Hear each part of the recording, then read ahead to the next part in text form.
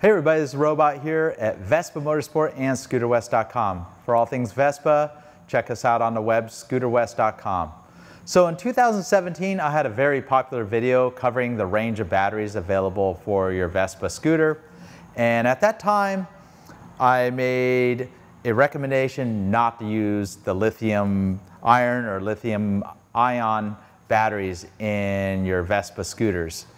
Well, things have changed. Back in 2017, we were selling ballistic and the battery tender batteries of that period. And they did have some teething problems with those batteries. First of all, if they were ever overcharged, sometimes they would get hot and swell and could cause a fire. And I thought that was something that wasn't a product that I really wanted to recommend. And I had firsthand accounts of some issues with them. And second of all, they're not, they usually will not recover if you drain them all the way down. And they still have that issue. There are some that do have a cutoff electric circuit, but I'm looking for the best bang for the buck, value, and good quality. Gives you a good service life, and I think I've found a good lithium replacement battery that works great in the Vespa scooters. So ScooterWest.com, we carry 3 different varieties of these Parts Unlimited lithium iron batteries that are suitable as replacements for the standard lead acid batteries found on nearly all power sport vehicles and scooters. This set of 3 will pretty much fit all the modern Vespas, pretty much most of the Piaggio products, and some of the vintage Vespas as well. And I'll go over them one by one, you know, and how to install them on both a GTS and a Primavera later in this video. But I want to talk about some of the features of them. I think they're the good price point. They deliver good service. They also have a very, very low discharge rate. So if you don't use the scooter for several months, you could, typically don't have a completely flat battery. One thing to keep in mind, if you do have a scooter that has like electric clock or the immobilizer system, that is a parasitic draw, so that puts an excess draw on the battery. And same with the underseat light. If you leave the seat open and you drain this battery all the way down and don't recharge it quick enough, you may not be able to recover the battery. Another technical thing that these batteries have is a built-in balance circuitry, something that many of the early lithium iron and lithium ion replacement batteries didn't have, and once they got out of balance, the batteries would never really recover or work right. And also the technology is improved a bit, where these will crank better on colder days. And I have first-hand experience with the Shirai battery that ironically is still in my dirt bike. I ended up having it out in freezing climate, and it was almost impossible to get started. The battery had a charge, it just doesn't put out the cranking amps. But the newer generation of lithium batteries, they tend to do a little bit better at the colder weathers. They still aren't quite as superior as the lead acid for the very, very cold. I'm talking sub-freezing temperature cranking.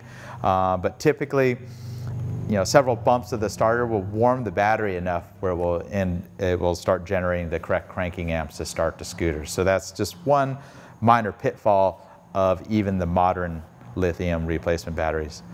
Well, first of all, the number one thing is they don't weigh anything. They're like toys. You could just, you wouldn't do that with a lead acid battery, the 7 amp size. I mean, they weigh less than half of what the standard lead acid battery. But let me open one up, and I'll go over each model one by one and what applications they fit. So I'll show you what they look like. Come with the standard post and the standard positions, which is a good thing. Some of the batteries, like the early ones, like the ballistics, they were extra small and you had to make a foam caddy to hold the battery. These things fit just like the standard lead acid battery. And you can push this little button. It does have a battery capacity indicator, which is a very handy thing to have on there. If you don't have something like a voltmeter, helps you out. But there's 3 different variations. First of all, this is the larger one, and it replaces a YTX 12BS or a YTX 14BS. So this is suitable for Most of the Vespa GTS range, you know, the 200, the 250, many of the 250s, and all of the Vespa GTS 300s, all the way up to the latest GTS 300 HPE. It also will fit some of the Beverly or BV range scooters and the MP3 that uses the 14 amp size battery. So the normal 12 amp hour battery is a little taller. They come with these spacers that snap into the bottom of the battery, so it ends up shimming the battery to the correct size. So if you're replacing a 12 amp battery, the YTX 12BS battery, you'd put a pair of them. If you're replacing a 14 amp YTX 14, you would put all 4 of them. So it makes it fit in the battery tray correctly, so it's secured. And that's very important. A lot of people just throw a battery in, they connect to 2 terminals, there's batteries vibrating and jiggling around, and they wonder why your battery terminals come loose. It's definitely pretty important to strap it down. So some of the advantages of these lithium-ion replacement batteries is when properly maintained and you don't allow them to drain all the way and you have a good charging system, they can deliver 2,000 plus cycles or cranking cycles, and they're allowed to cycle a little bit more than the lead acid battery. A standard lead acid battery usually delivers about 350 cycles, so that's start cycles. And if you have a much nicer lead acid battery, such as a AGM or just the standard sealed YTX 12BS, you could typically get 500 to 1,000 cycles. So these potentially can outlast the standard lead acid battery by double, which is a good thing and adds extra value to these batteries. So if you're looking for a replacement battery that will fit pretty much the genuine Buddy range of scooter, many Kymcos, and pretty much any scooter that uses a YTX 7 ABS or a YTX 9BS battery, we have this one available. And the part number on it is 490-2504. And you can look in the description for the part numbers, and I forgot to mention the one that replaced a 12 amp hour. That's a 490-2516, so that's the heavier duty one. Physically, they look like the same size battery, and they don't come with quite as many shims because the 7 amp battery, essentially, that this replaces, it's exactly this size. So it's a drop-in replacement. You don't need to use any of those plastic spacers. They aren't included with this battery. So the difference between this battery is it has a lower cranking amps, pretty much directly replaces the smaller size battery. And if you're replacing a 9 amp battery, it includes a set of foam spacers. So you put a pair of these on both sides and it will fit into the standard YTX 9BS battery tray. So those are only used if it's replacing a YTX 9BS battery. So pretty much same features, has a little power meter right there. So if you have a Primavera, a Liberty, pretty much any of the 50 cc's or the 150 cc 3-valve newer Vespas, pretty much 2015 and newer for any of those scooters. This would be the correct battery that replaces it. So it replaces the YTX 7 LBS, which is what's found in the Liberty and the Primavera and Sprint, and also replace a YTX 4 LBS and a YTX 5 LBS, which are commonly found in many 50 cc scooters, such as like a Yamaha Zuma 50 or any of the other little 50s, like a Malaguti Yesterday. It's not going to fit in the Vino 50. I know that uses a different type of battery, but it's a much smaller range battery, and it works pretty much in the same size as the 4 amp, the YTX 4. So it's a very short battery, and it includes various spacers that shim up the space. So if you're going to put it in a Primavera, you're going to want to double up your spacers underneath. And again, it's got the little voltmeter right here. So even though these lithium batteries have a much slower discharge, they don't lose 1% every day like a lead acid battery. It's more like a 0.5% every day or somewhere in that range. It still is recommended if you don't use your scooter frequently or as your everyday transportation to have some sort of battery tender automatic style charger. In past videos, I've covered the latest range of battery chargers that we have available at scooterwest.com. There's 4 different ones that we have. Make sure you get one that's lithium compatible. So pretty much if you buy the latest battery tender Junior 800 that we sell at scooterwest.com, there's a little push button that changes the voltage between the lead acid technology batteries and the lithium. You can use the older chargers as long as it doesn't have the high voltage desulfate mode, which would be found on that much larger Optimate charger.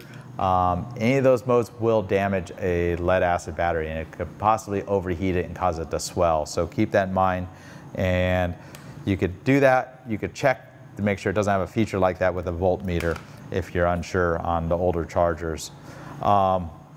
Pretty much if you use an older style battery tender, they pretty much have a peak voltage of, I would say it's around 13.2 or 13.5. So it won't ever bring one of these lithium batteries up to its full state of charge. It will bring it up to about 70%.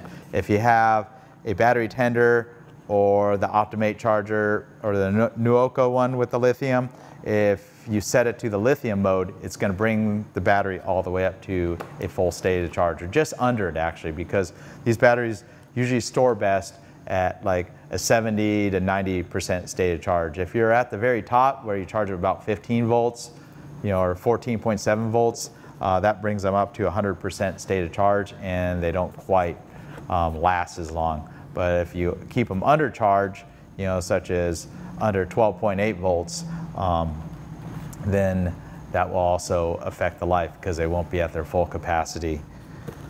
So pretty much if you buy one of these, put it in the mode, it's completely automatic. You don't need to think about how many volts and what it does, but I'll show you some more technical stuff when we get one of these batteries installed. So here I have a 2021 Vespa GTS 300 HPE, and it's pretty much the same steps for any GTS or GT200 all the way back into the early 2000s. In the center mat, there's a cover. It either has Phillips screws, or these newer models use the Torx style screws. So I'm using a T25 Torx driver. If you look in the toolkit of the glove box of your scooter, it will have the correct tools to change a battery. So remove the 4 fasteners, hold the floor mat in, go and lift the mat up, and make sure all of your clips stay in place. Those are pretty easy to pop out of place. I see them missing sometimes. And as you can see, it's got the standard lead acid battery, the AGM Yuasa lead acid battery, which is a fine battery, but when it comes time to replace it, you may want to consider the lithium replacement. And start by disconnecting the negative terminal. And this scooter also has the battery tender lead included on it, and you pretty much just sandwich the negative with that negative right there, and then you'll disconnect the positive terminal. Next we'll get a T30 Torx driver.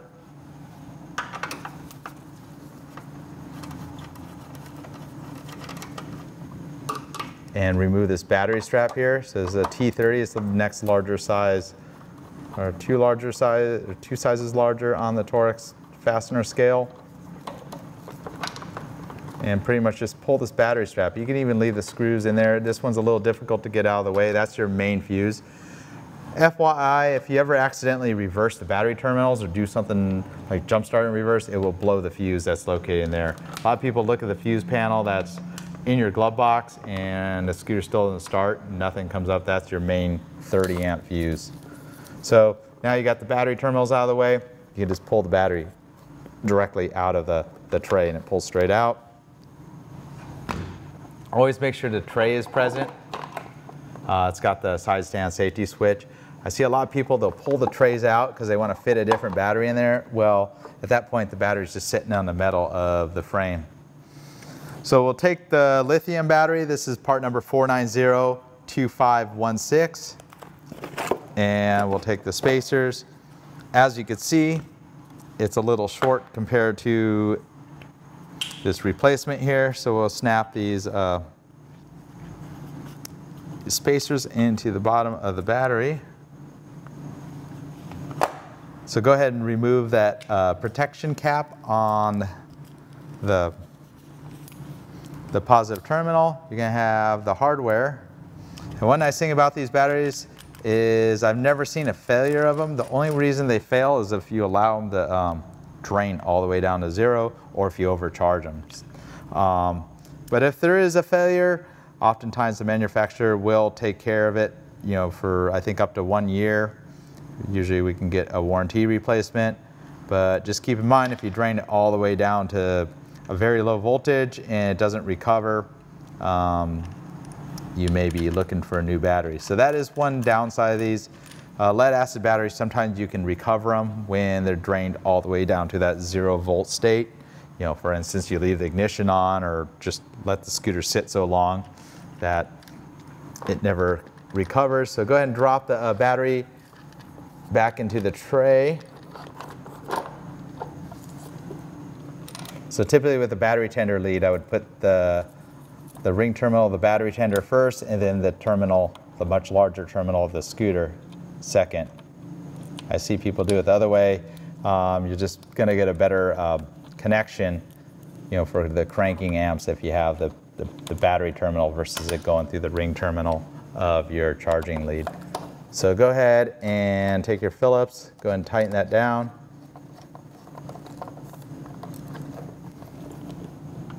Make sure it's rather tight, and you could tuck that this fuse holder, you know, right between the battery would be okay right there, and then your negative just goes onto the negative post right here. And sometimes you have a little spark. That's just the capacitors charging up inside the computers and electronic parts of the scooter. Again, make sure that's nice and tight. And put your battery strap. Sometimes it's gotta snake that around, make sure you don't pinch any of the wires. And sometimes if the battery is a little loose, like right now it's pretty tight, there's no problems with not moving around. You could fabricate some type of foam. There is a foam underneath this, but sometimes it's just slightly too thin. So that's always something you could add, but it's nice and tight. That's very important that you don't wiggle the battery around too much. It doesn't vibrate too much. And before we put the cover on, it's always handy to have a voltmeter. Because if you have an older GTS that has like a charging problem where it's overcharging the battery, you may end up ruining your battery. So I'll set this to volts. And if you have a meter that doesn't do auto ranging, you know, you want to set it to the 20V range, 20 volts DC range if you're wondering. So pretty much I'm going to put the two terminals right across the two, and you can see it's sitting there at 13.2, and that's the standard floating voltage. It's much higher than a lead acid battery when it sits. So a lead acid battery that's fully charged would be about 12.8. These are 13.2, which is about 70% charged, or even higher at 100% charge. And the goal is you want to make sure it never goes over 15 volts. A standard charging system should peak out anywhere from 14.4 to 14.7 volts in my experience. So turn the scooter on, you can see the voltage drops. Cranks nice and fast, and you should see the voltage come right up, and that's the charging system charging the scooter. And pretty much, you know, being a brand new scooter, it's never going to really exceed 14.4 usually is what these new ones do. So it's charging just fine. It's not doing anything abnormal like hitting 15 volts after running for a little bit. But we know we're all good. And we can put the battery cover back on and we're all set. So pretty much the same steps on a Primavera or a Sprint 150. The little mat is held by 4 fasteners. And just like the GTS, there's a battery tray that's integral with this frame right here in the cup. This scooter doesn't have a battery at the moment. And there's also a battery strap that goes across the battery after the battery's installed. So the one main difference with installing the battery on a Sprint or Primavera is if you drop this into the tray, it's gonna drop way too far down in there. So that's too far down into the tray. So we're gonna need to put a couple spacers, pretty much the whole set of spacers that fit this battery into the, so you take these foam blocks, go ahead and adhere them to the corners of the battery. The one other thing that's cool about these batteries, are great for vintage bikes because they're very small and they have a tremendous amount of cranking amps over those old-fashioned maintenance style lead acid batteries. So you can just put one little battery like this and it will crank over a PX 200 without issues. So pretty much just set up like that. And now if we drop it into the tray, it's sitting at the right height. So go ahead and pull the terminals off. Same steps here. You want to put the square or rectangular nuts underneath those two terminals. And start with your positive terminal here. And if you have the battery tender style leads, pigtails on your battery, you put the battery pigtail ring terminal on the top, and then the main terminal to the battery on the bottom here. And you can see that nut kind of wants to kick out a little bit because the scooter is tipped a little bit.